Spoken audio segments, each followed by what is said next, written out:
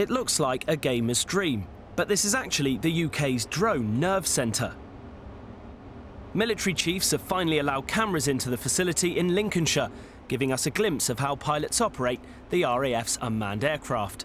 The footage was filmed during a visit by Defence Secretary Philip Hammond. They provide a huge additional capability to support our operations on the ground, huge additional protection for our troops on the ground, and I think they're going to be a feature of future operations in whatever theatre we find ourselves.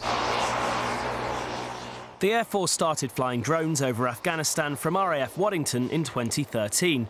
Previously, they operated them from Afghanistan or the US.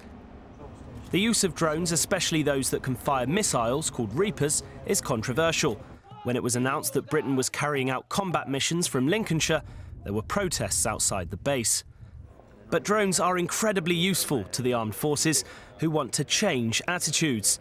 All the pilots are subject to exactly the same rules of engagement as troops on the ground. So whether the pilot is sitting in the cockpit or sitting in a control pod here in Waddington, the procedures, the controls and the safeguards are exactly the same.